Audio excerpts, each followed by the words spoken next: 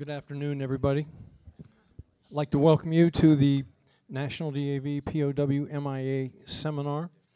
My name is Vincent D'Arcangelo. I'm the interim committee chairman. And at this time, I'd like to thank you for coming. And I hope you learned something today, and it's a very important issue to veterans. And we have a few experts here to tell you all the great work that they're doing to resolve this issue. And first, I'd like to introduce the head table. Like myself, I'm the chairman, Vincent D'Arcangelo. Another committee member from the Department of Pennsylvania, Wayne Stratus. From the Department of California, Dr. Mariano Raba. And from the Department of Texas, Robert Delgado. And also, we have from the DPAA, the Deputy Director, Miss Fern Sumter Winbush. Glad to have her back again. And also from the Veteran and Family Liaison, also from DPAA in Hawaii, Mr. Stephen Thompson. So that's the head table, and we'll be glad to, after everything is pretty much, the presentation is over, we'll be glad to take questions and answers. And like I said, we have some experts here that will help us with that. Before we get started, are there any former POWs in the room right now? Any former POWs in the room? If so, stand and be recognized. How about former family members of a former POW? Are there? The reason I ask, yes, POWs and MIAs, that's what we're looking for, MIAs. Okay, I don't know if you've donated the DNA sample to the DPAA, but they're doing remarkable things with DNA samples now. And they need a family member to donate the sample, and that's how they get the identifications and get answers to your questions. And so if you have not given us a DNA sample, I would ask you to do so. And we have people here that we can help you after it's over. I'll be glad to explain how you do that. Okay, in front of me, in addition to the head table, you see what we call a chair of honor. It's basically an empty chair. It's empty because our MIAs aren't here. And draped around it is a POW MIA flag. And you've seen if you were at the memorial service this morning, you've seen the explanation of the POW table. And I don't know, one of the purposes of this committee is to bring awareness to the POW MIA issue. And we hope that we're finding out that some departments don't even have a POW MIA committee. Now, I know I'm from the Department of Pennsylvania, and at our state headquarters building, whenever anybody walks into the headquarters, and we have a couple service officers there, we have a lot of traffic, the first thing they see when they go in the door is a POW table permanently set up there. And so I hope that every meeting you go to, every DAV chapter meeting, if you belong to the American Legion and VFW and AMVETS, every meeting you go to, I hope there's a POW table or an empty chair, some way to recognize the POWs. Okay, I think we're going to get on with it. In the main course of business, I'm going to introduce Ms. Fern Sumter Winbush. Fern was, she's the deputy director of the DPAA. In 2015, she was selected to serve as the principal deputy director for the DPAA. DPAA, by the way, is Defense Department POW MIA Accounting Agency. In support of the director, DPAA, she is responsible for leading the agency in formulating policy, overseeing business development, and increasing outreach initiatives to achieve the agency's goal of providing families and the nation with the fullest possible accounting of missing personnel from past conflicts. Mrs. Winbush hails from Boston, Massachusetts, where she was a 1989 honor graduate of the University of Massachusetts and a distinguished military graduate of Suffolk University's ROTC program in Boston. She began her military career as a private first class in the Army Reserves in 1983. Her service continued upon her transfer to the Massachusetts Army National Guard until her active duty appointment as a military intelligence second lieutenant in 1990. Over the next 25 years, she held numerous positions of increased responsibility in Germany, Saudi Arabia, Iraq, Korea, and the Netherlands, and culminating with a deployment to Operation Enduring Freedom in Kabul, Afghanistan, and subsequently as the commander of Joint Base Meyer-Henderson Hall in Arlington, Virginia. Ms. Winbush retired from the Army after 31 years of military service in January of 2015. Her education includes a Bachelor of Science degree with honors in Business Management, Information Systems from the University of Massachusetts, a Master of Science degree in National Resource Strategy from the Industrial College of the Armed Forces. Her awards and decorations include the Legion of Merit, First Oak Leaf Cluster, Distinguished Meritorious Service Medal, Meritorious Service Medals, 6th Oak Leaf Cluster, the Army Commendation Medal, the Joint Service Achievement Medal, First Oak Leaf Cluster, and the Army Achievement Medal. Ms. Winbush is married and has one son. Please welcome from DPAA the Deputy Director, Mrs. Fern Sumter Winbush.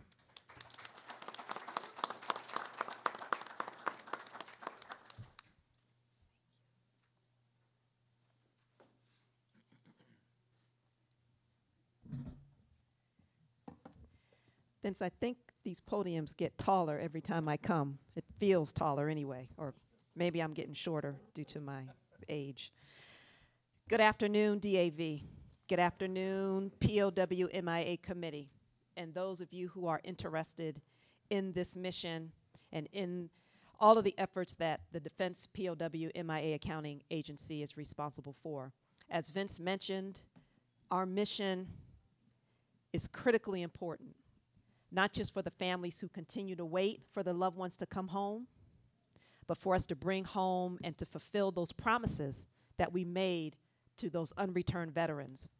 And then I would also add, probably just as important, this demonstrates for servicemen and women who are serving today that if they go down, we won't stop looking for them. Before I get started, I want to first thank Vince. Vince and I are in email communication pretty regularly, probably more often than most.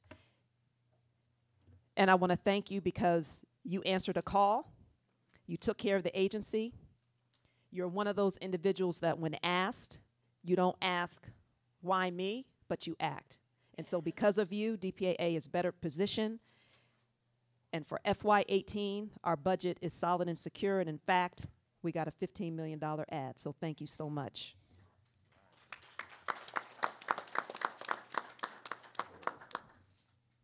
Next slide, please. If we could just take a moment, just to have a moment of silence to acknowledge those who have fallen, to acknowledge those who are still serving in harm's way today, and then to remember those who haven't come home that DPAA and others in the accounting community are currently searching for. Please join me in a moment of silence.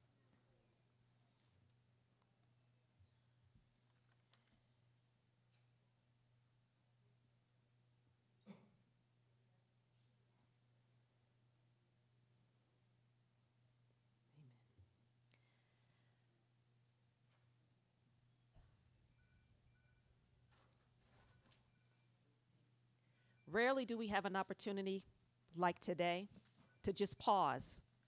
It's unfortunate, but there aren't a lot of Americans, frankly, that know about this mission. Many of them, however, were awakened over the past month or so when our president had a meeting with Chairman Kim. And I'm going to talk a little bit about Korea in a minute, so I don't want to get ahead of myself. But what's most important, if you don't get anything out of today, first, remember that DPAA is committed, we're still looking, and that we need you to help us spread the word, not just to your peers, but to the next generation, because they are the ones that are going to continue to carry this mission forward. In 2014, then Secretary of Defense Hagel directed the consolidation of the accounting community into a single agency led by a senior executive. Last year, Major General retired Kelly McKay became our current director, DPAA. As his deputy, he and I walk arm in arm every day in the DC area, throughout the halls of the Pentagon and Congress, fighting for this mission, taking care of the promises that our nation has made to our fallen heroes. Out in Hawaii, we have our our Deputy Director for Operations, Rear Admiral Kreitz. He heads all operations for DPAA, to include operations abroad, as well as disinterments. And then, of course, our senior enlisted advisor, because where would any of us be without a good NCO taking care of us? Sergeant Major Swam, he's also out in Hawaii as well. This is the DPAA leadership team. We are proud to serve, and we are dedicated. Next slide.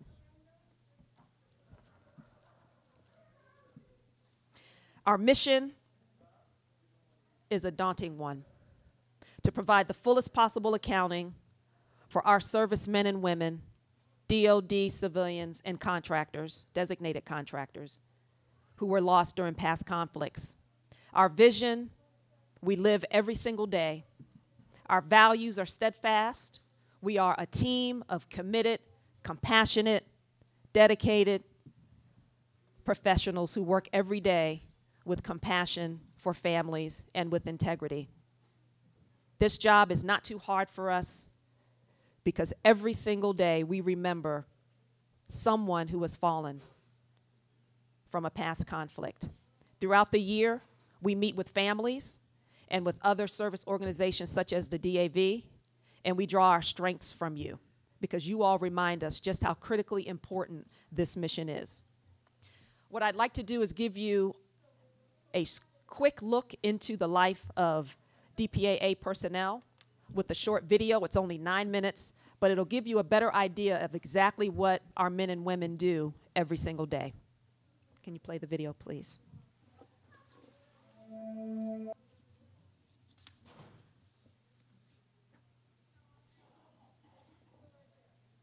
Vince, I was told you were the expert.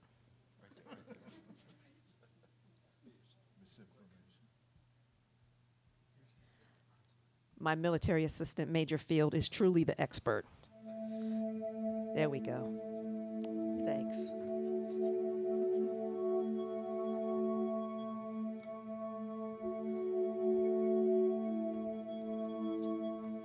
We write no last chapters. We close no books. We put away no final memories. An end to America's involvement in Vietnam cannot come before we have achieved the fullest possible accounting of those missing in action.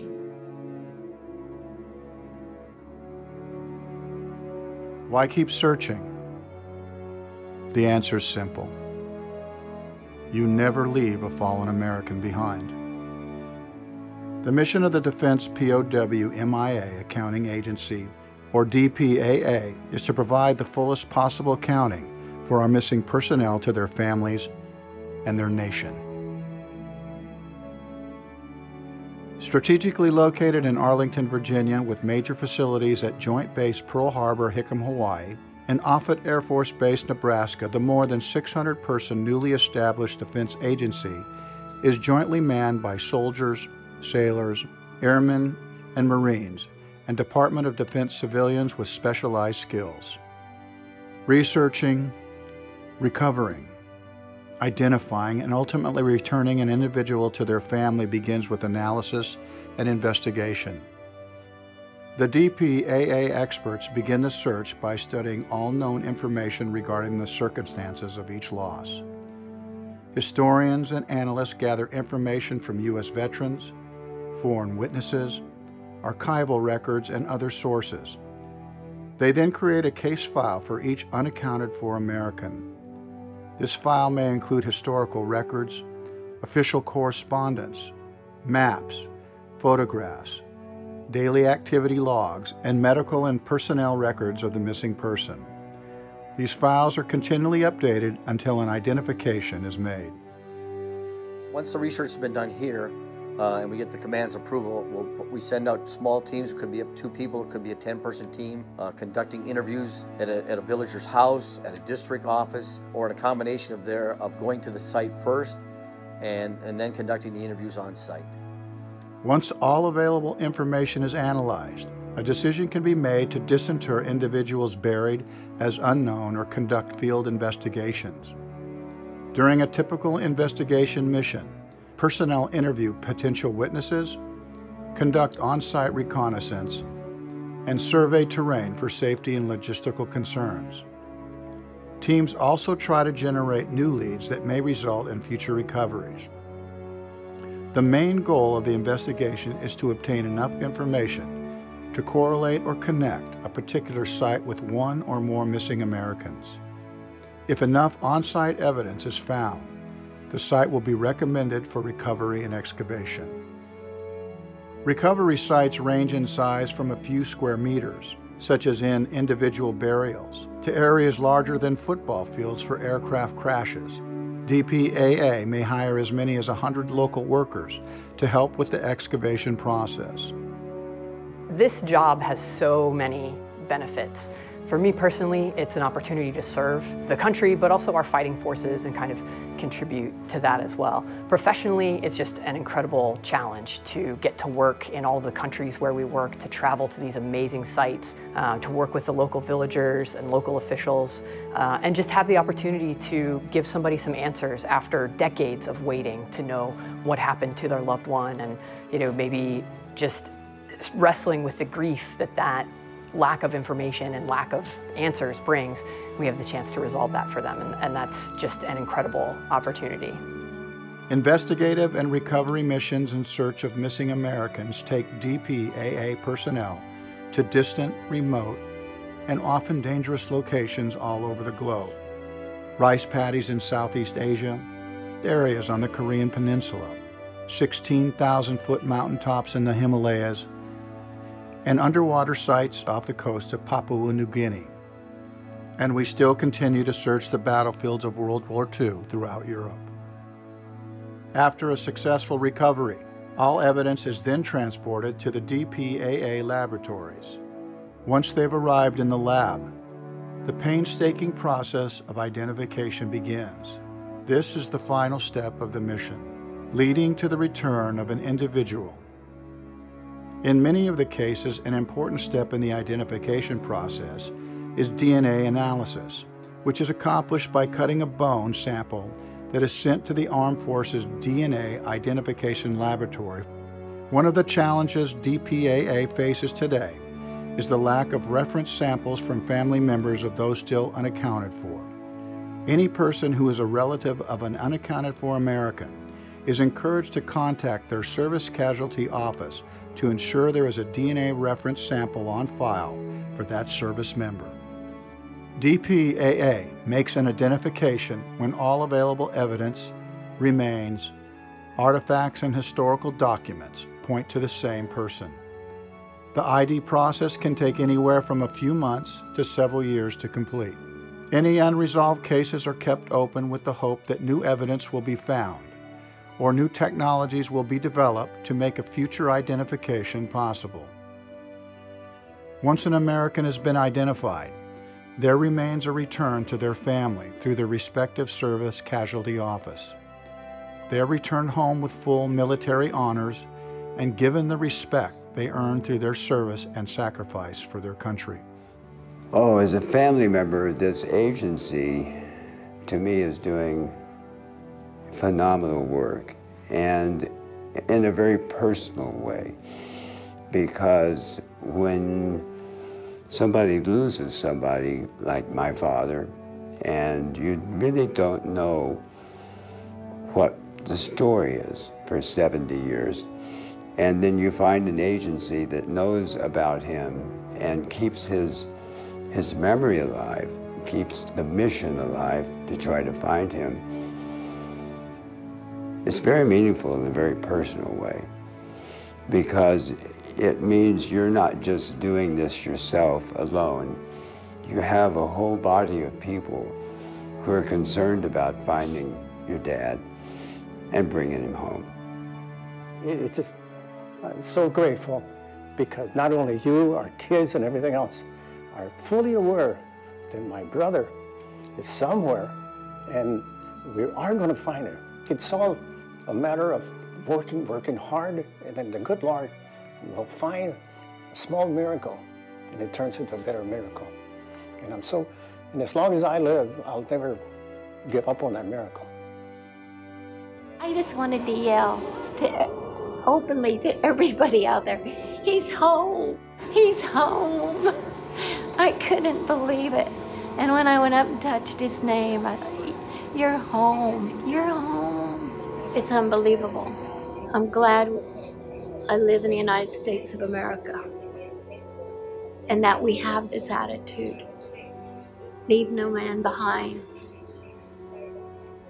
We're so fortunate. I want you to know, and I know from my own experience, that if something's happened to you, we will be looking for you. The men and women of the Defense POW MIA Accounting Agency are united in their effort to recover and return as many of our missing personnel as possible. One more patriot return, one more family that now has answers. One more step in fulfilling our nation's promise.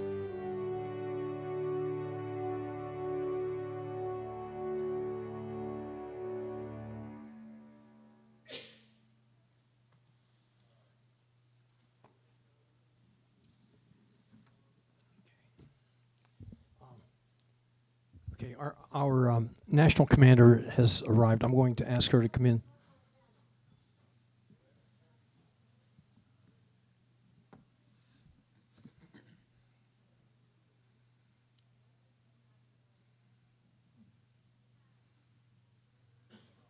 By the way, I forgot to mention, we have a committee advisor.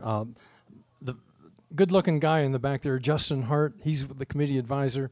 And we have another committee advisor, Shane Learman, and he couldn't be here for this afternoon. But National Commander Metcalf Foster, would you come on up here?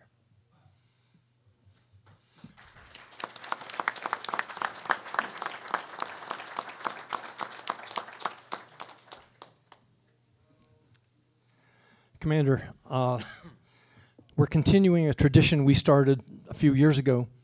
The outgoing commander is a way of our gratitude, showing our gratitude and saying thanks you for your support of this committee in our effort to do the DAV's part. Here's a brand new POW MIA flag. Oh my gosh, thank you. Thank you so much. Thank you so much. And I want to thank all of you for your support through the years. I would not be where I am today if I didn't get the support that I have from the DAV and all my friends here, and I'll always remember that. I always say it's never a big I and a little you. We all work together. And I wish you nothing but the best, and if I can do anything for anyone, please feel free to reach out. Even though my new business card is going to read PNC, PSC, and in the middle it says MIA. Thank you, Commander. For those that don't know, Delphine Metcalf Foster was the first female to ever lead a major veteran organization, and we congratulate her for that. And not only the DAV, I mean any of them, she's the first one. And she has led this organization very well in her year.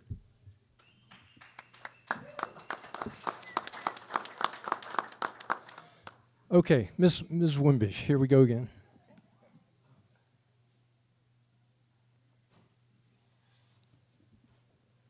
Click that next slide for me. Yep, that's it. Okay, I'm going to pick up the pace a little bit because the video covered a bit of what I'm going to talk about, so I'm going to advance pretty quickly so that Steve Thompson can come behind me and give you really the other important piece of what we want to talk about today. So this slide just gives you an idea of the scope of the effort. Over 82,000 missing. Many of them are deep sea losses or high-speed air crash. losses, and many of them we won't ever be able to recover, and we understand that. So we assess that there are about 34,000 remaining that we think we can actually get to and recover. The agency, as the video said, 600 strong. We have anthropologists, forensic anthropologists, archaeologists, researchers,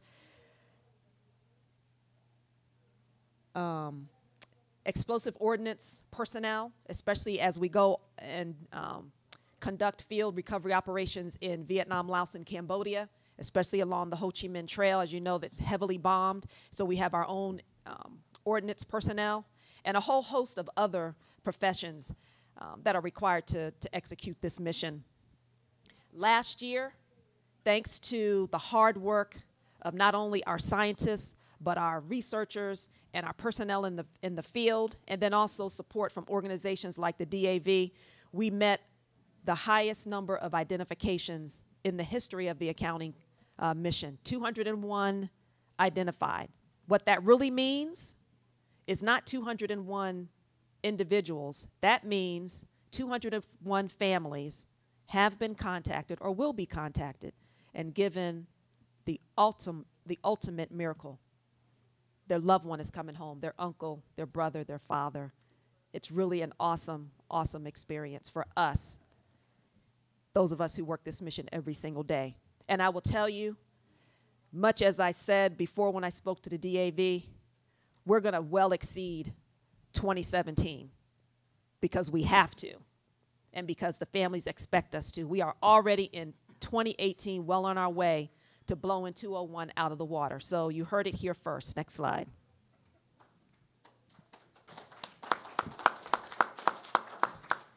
This is just a quick snapshot to show you how our identification successes over the years have progressed. And so the far right of the slide starts from 1946 all the way to 2018. So of course, 2018 is not over yet. So we've got a little way to go before we surpass the 2017 numbers. But what I want you to take away from this slide is the light blue at the bottom is Vietnam War accounting. I'm sorry. The light blue is Korean War accounting. As soon as I said it, I knew it was wrong. I had to figure out how to back up. Korean War accounting. As you can see, the numbers have increased yearly with Korean War because we did a large Korean disinterment project that we are continuing to work on. I'm going to talk a little bit more about Korea in a minute. The green bars are Vietnam identifications. So early on, we were able to get quite a number of identifications annually. But you know, as the acidic soil, urbanization, and other elements in Vietnam, Laos, Cambodia, have whittled away at those remains. We don't quite have the ability to recover as many as we used to. And so those that we do recover oftentimes they're very difficult to get DNA out of. And so the numbers are dwindling. Because of that, we are keeping Vietnam as the focus for the next couple of years so that we can get as many remains out of the ground out of Southeast Asia as possible before there's nothing left. The darker blue bars are World War II. So through our disinterment program, but also recovery efforts in Europe, we've been able to increase our World War II accounting as well. Next slide. When I talked a little bit about our priorities, our main effort right now, as I said, is Vietnam, our Vietnam operations. But in addition to that, you know, one of the biggest challenges for an agency is database management. And we have talked a lot over the past 3 years that I've been associated with DPAA about a case management system. Well, we are here. Case management system will be fully operational in December of this year. We're using it right now. It's an internal program of software that our analysts, researchers, anthropologists, and scientists use to share information, but also to digitize and preserve a lot of those fragile documents and photographs that if we leave them on the shelves where they are right now, they will continue to deteriorate and be of no use to us in the future. So we have a huge scanning effort afoot to not only ingest those documents and images, but we also have this case management system that we're going to be using, not just internal to DPAA, but also with the service casualty offices and some of our partners, so that we can properly share information and develop that case, that service member's case file that Congress and frankly the families have been demanding for years. And so we're getting much closer. Steve Thompson is going to talk to you about the public portal, so I'm not going to touch on that here. We continue to grow, next slide, our public-private partnerships. Over the last 3 years, we have grown this effort to over 130 either active or in the works partnerships. We have partnered with organizations such as History Flight, that I'm sure many of you have heard of. They are working on recovering the Marines from Tarawa. Hugely successful partnership for us. They have really done an outstanding job. In addition, as I talked about in Europe, we are also partnering with, in the bottom right-hand photo, is a picture of a young man who is a student with the University of Pennsylvania. We've partnered with Pennsylvania, with the University of Innsbruck, Austria, and the World War II Museum. And we, last year, conducted a highly successful, to be announced, mission in Austria where we recovered remains.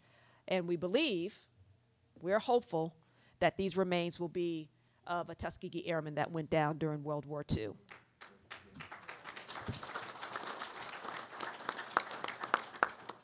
And then, of course, we continue to partner with organizations that have underwater expertise.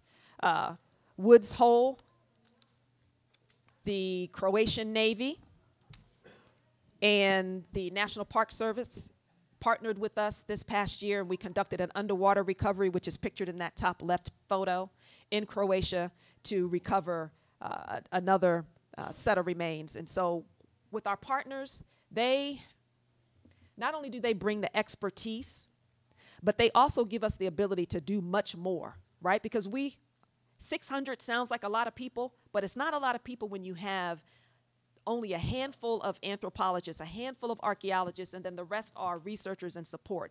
We need people who can put their hands in the dirt, who can dig, who can dive deep, and help us recover those remains. And so our partners give us that extra bit of personnel and resources to help us get after this very, very challenging mission in a much better way. Next slide. And then this just gives you an idea of just how vast our partnering effort has been. This slide shows a map of the U.S. and then shows by state where we have partners. Next slide. Like I said, I'm going to move quickly so I can get Steve up here. These are our upcoming events. Steve Thompson is from our Outreach and Communications Directorate, responsible for not only reaching out to organizations such as this, but also to families and family groups. Listed on the slide are our upcoming events. I'd like to invite everybody in this room to Washington, D.C. on the 21st of September for the POW MIA Recognition Day. The Secretary of Defense, Secretary Mattis, has agreed to host that event, so I can guarantee you it will be awesome. We've had guest speakers in the past, congressmen and women, former POWs, MIAs, and this year, Secretary Mattis has agreed to host. So please come out, show your support, and hear our Secretary of Defense. And then I would also like to put the board on notice, so I'm not going to hide behind an email. Put the board on notice and invite you to one of our current family member updates, right, where you can actually come and not only hear this same set of remarks again, given by much more experienced individuals than me, but also hear from the families. We have, during the family member updates, we have a moment of remembrance where family members, if they're comfortable, and many of them are, if they're comfortable, to stand up behind the mic and tell us about their loss. It is hugely moving. So I can't invite all of DAV because it really is only for the families. So I can, however, invite the POW MIA committee to, and you can go to anyone. One that's to Philadelphia, so that's right around the corner. Exactly. So please, please come. Next slide. Without further ado, I'd like to introduce Steve Thompson, who's going to give you the outreach and communications perspective of the DPAA mission. Steve? Thank you.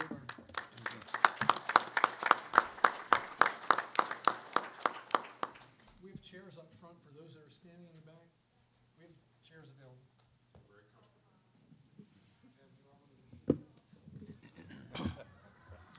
Well, good afternoon, everybody. As I've already been introduced, my name is Steve Thompson. And as Vince mentioned at the beginning of the meeting, I'm a family and veteran liaison.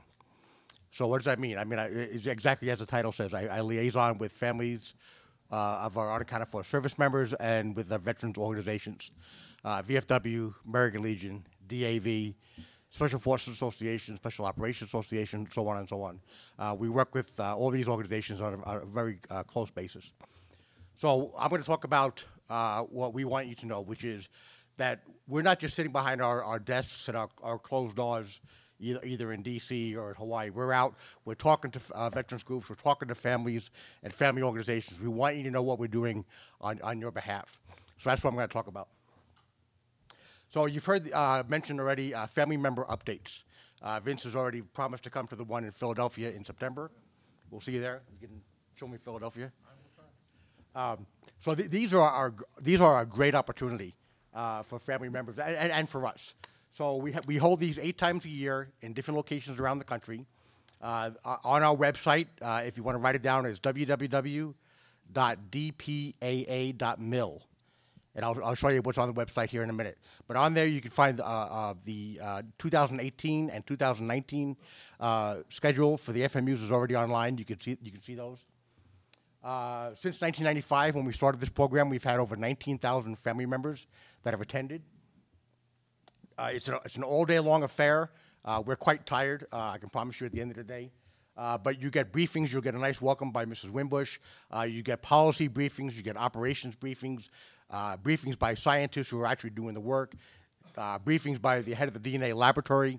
And they're really, a lot of the family members, especially if it's their first time, they're actually quite overwhelmed. They're like, wow, this is a lot to take in one time. So we said, well, that's why we encourage you to come back. One of the best things about these meetings is we have an opportunity to meet in a one-on-one setting with family members. So, and they come in different varieties. So, for example, World War II, you see more and more nieces, nephews, second, third generations. You see grandnephews, grandnieces, not necessarily people who knew the casualty, but you've got families go down the line. So they tend to know a little bit less about what we're doing and about the loss. As you get closer to the loss, like say Vietnam War, we get mothers that come to these, mothers who are still waiting for their sons to come home. We get brothers and sisters, we get wives, we certainly get children. So we get in that one-on-one meeting setting, we get an opportunity to sit down and say, okay, Mrs. Jones, or in a lot of cases, we know these families personally. We've developed friendships with them over the years, and we sit down and we go over, whatever questions they may have. Okay, last time we met, we told you we were going to do an investigation and that we were looking for this witness. We can give them an update face-to-face on what occurred since the last time we met. We normally get 150 to 250 family members at each of these meetings. That really depends normally on where we are. I think in Rapid City we had less than 100, but that's fine. That's okay. And I just added this bullet, the last bullet there this morning. So what we've done in the last year or so, we've invited senior members of the VFW, the American Legion, to come and send a couple of department officers. So we invite DAV to do the same thing. Vince will probably be the first to do that. But again, the point is we want to have a closer relationship with DAV and continue our collaboration. Slide, please, Vince. Okay, in addition to the family member updates, we hold 2 annual government briefings. One is for the Vietnam War families. That's in conjunction with the National League of Families. And that's in July. We held that last month. And then next month in D.C., we'll hold the annual meeting for the Korean War and Cold War families. We normally get about 400 Korean War families showing up for that meeting. with all the news about what's going on between President Bush and Chairman Kin. We're expecting large numbers. I think we're well over 450 already, so that's going to be a large meeting. One of the benefits of this is that the government will fund the travel for 2 family members. That's done through the Service Casualty Office. So if you're missing a loved one is a soldier, then the Army would handle that all those arrangements for you. Again, we have one-on-one meetings, so you can sit down with an analyst, go over your case, and anywhere from 200 to 400 family members attend those annual meetings. But again, in Korea this year we expect it to be much higher. Slide, please, Vince. Okay, one thing we love doing in Hawaii is hosting family visits. So the gentleman in the top right photograph there, I forget the relationship, but he had a family member who was unaccounted for. We met him at a family meeting. He said, geez, I'd love to come to Hawaii. We said, well, let us know when you're coming, and we'll give you the dollar tour. So typically a family member comes out, we give them an orientation tour, we take them to the laboratory where they have one of our anthropologists give them a presentation on how they go about making identifications. And in some cases, family members come out to receive the identified remains of their loved one. Normally that's an active duty person, so if somebody in your family, somebody in the family of an unaccounted for individual is still in uniform, that individual can come out as special escort. They're put on orders, and that's their place of duty. They come out and they escort those remains back to the mainland for interment wherever the family chooses. Normally that's Arlington, but that's a family decision. And the bottom right photograph there is, those are, that's an identified individual leaving our facility. And you can see we get civilian staff, we get military to come out and pay the respects as this individual is making his way home to his family. In fact, this coming Tuesday morning, we have the husband of a grand niece of an individual killed at the Chosen Reservoir who has been identified, and the family's coming out to receive his remains. And I believe he's going to Arlington as well. Slide, please. Okay, this is something Mrs. Wimbush is very involved in. And again, this is our way to reach out to you folks and push information out to your leadership so you know what we're doing on your behalf. Like I said, we're not sitting behind our closed doors or on our military facilities. We want you to know what we're doing. So once a quarter, there's a big conference call headed by led by on our half by the director. We got VFW, American Legion, DAV, VVA, family groups from Vietnam War, Korean War, so on and so on. And we have this conference call, and we give them an update on budget, on operations, on policy, whatever needs to be discussed. In addition to that, we post on our webpage, and I'll show you that in a second, a similar update. So even if you're not, you're not Vince here, and you're not dialing in to be part of that conference call, you can go on our webpage and see essentially the same information. Slide, please. Okay, Mrs. Wimbush already mentioned National POW MIA Recognition Day. DC always holds their ceremony at the Pentagon. I'm told it's a beautiful ceremony in Hawaii. We have ours. We love it. Again, the same veterans groups that I've mentioned repeatedly now show up. DAV shows up. The 2 individuals you see there from VFW, they come. We have a beautiful ceremony. There's a eulogy, a clergy member giving some kind of benediction type thing. We've had returned POWs, we've had family members, we've had all kinds of guest speakers come out and share their experience. And then the last thing at the end of the ceremony is the wreath laying. Last year, I think we had about 30 different groups.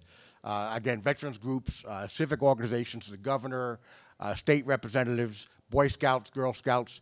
It's quite a big deal, and it's really nice. If you're ever in Hawaii, third Friday of September any year, please come on out. Slide.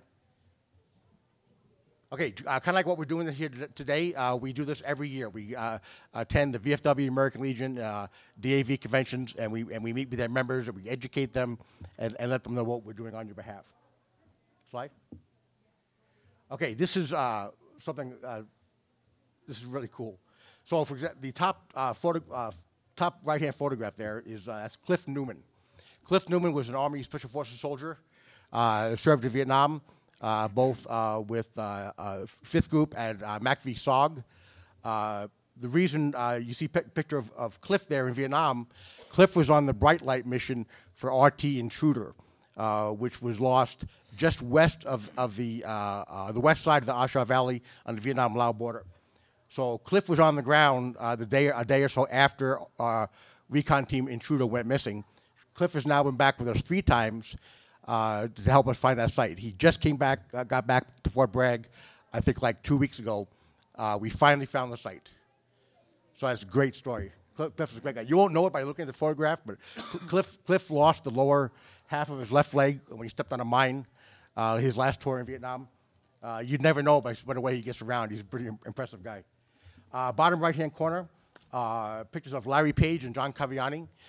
Both of these Special Forces soldiers were at a place called Hickory. It was a NSA listening post. So they had, kind of in enemy territory, so they had it heavily guarded. NVA came in with a brigade size unit, and they said, well, we're not going to win this, so they pulled everybody off. During the last moments of our occupation there, a soldier named Jones was killed. John Caviani was the only American left at the site when Jones was killed. So we took Larry Page, who had just been evacuated before the NVA hit, and they went back and they helped us find the bunker where Jones was last seen, where we suspected he was killed. We recovered Jones' remains, and he was identified about 4 years ago. By the way, John Caviani was captured at that battle, spent the remainder of the war in prison up in Hanoi, and came home and was later recognized and received the Medal of Honor. He's gone now, so we got him, but we got him before he passed. Slide. Okay, I mentioned our public website. So again, www.dpaa.mil. If you go to the, if you look at the top where you see the top left-hand corner is our logo. Down and over when it says families. You click on that, and that's our family web, or FamWeb, we're calling it. The intent is to push information out to family members, but anybody can actually go on there and see it. So the information you'll see on there, so once you go into FamWeb, there's 4 tabs. Welcome to FamWeb, quarterly updates, and so on the first tab, which is the picture that you see right there, you can see recent identifications, you can see our ID count for the current fiscal year, you can see where we have teams currently deployed around the world. You go to the next tab, quarterly update. I mentioned that our director and Mrs. Wimbush participate in a quarterly conference call with all our stakeholders. And so the information that is shared during that telephone conference is also posted here, so anybody can go on there and see the latest information. Slide, please. Okay. The next tab over is service members profile. Again, anybody can see this. You can go on there. If you have an individual you knew was unaccounted for, you can search his name.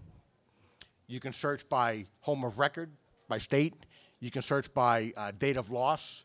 You can search by country of loss. All of this information is available. And then the last tab, family member update, you can go in there. You can see the schedule. Currently, we have posted schedules for 2018, 2019. There's hotel information if you're a family member and you want to register. And there's also contact information for your service casualty office. And I think Mrs. Wimbush already mentioned, so I'll emphasize this.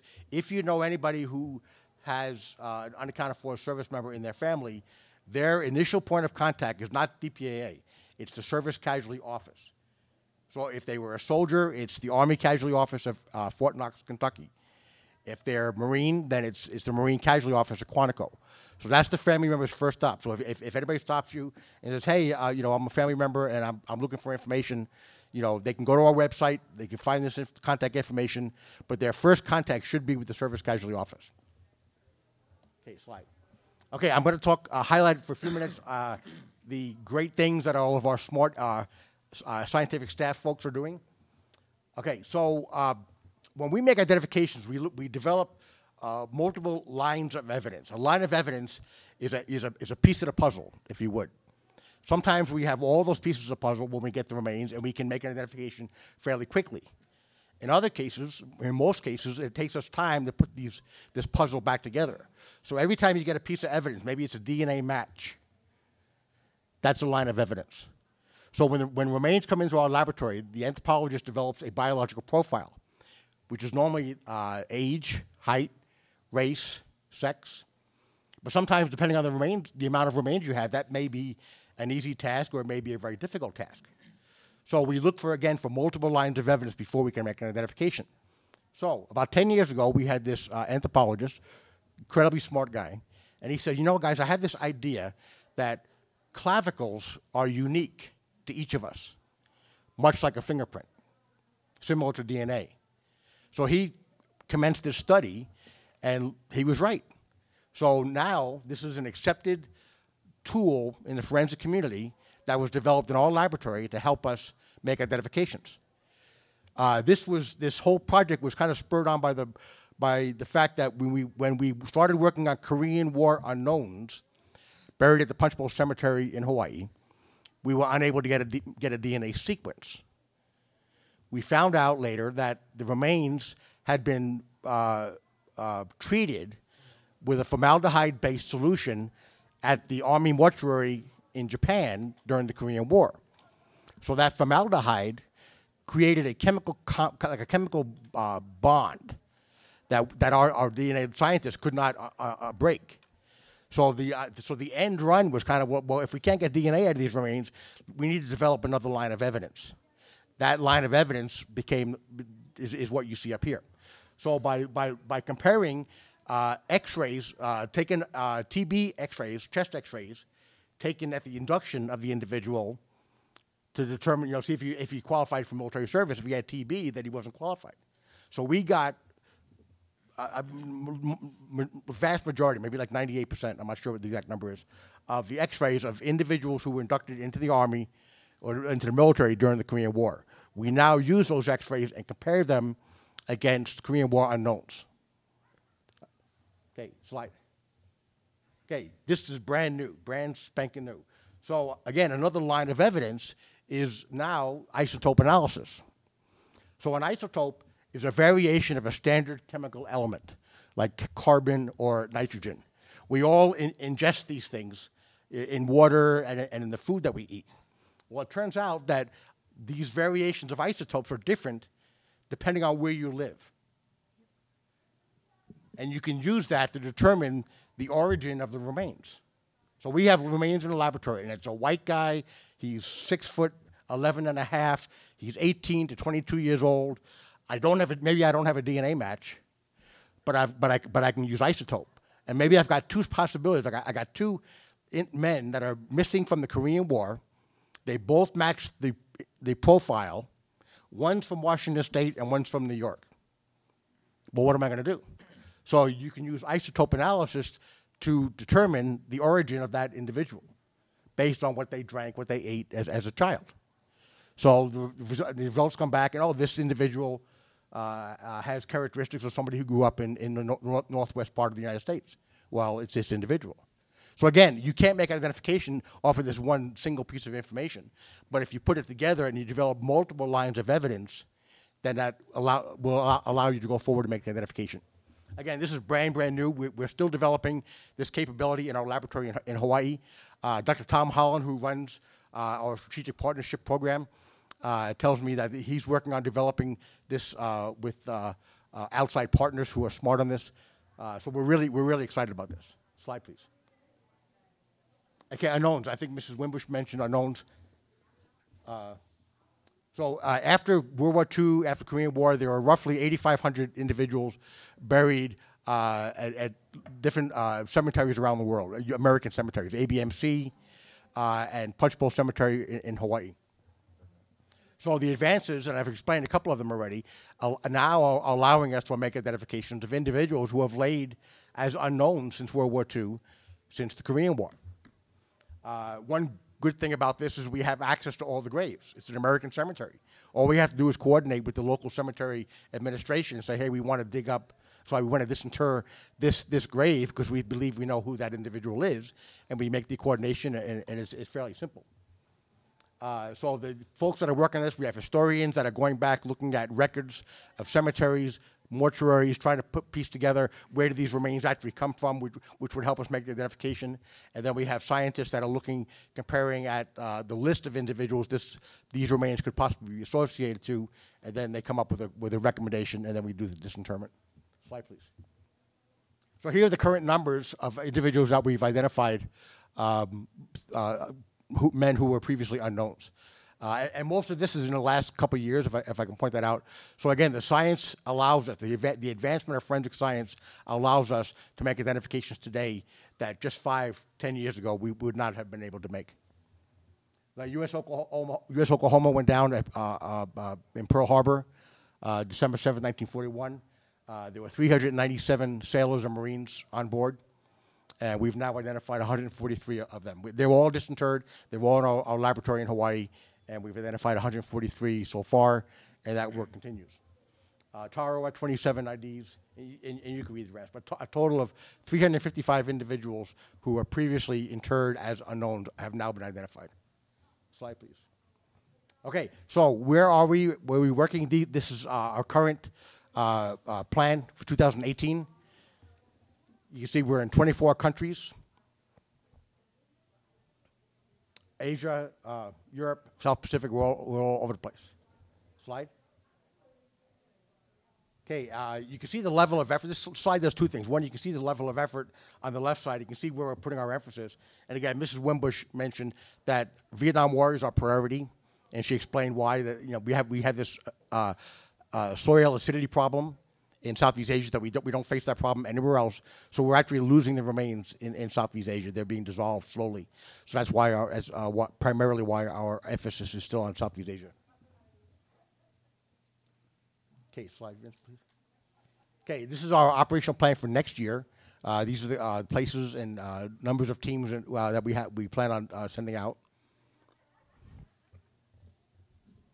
We may obviously we may add North Korea to that. We'll see. Don't know yet. I'm going to come up right now. Okay, all right. Okay, I'm getting the hook. So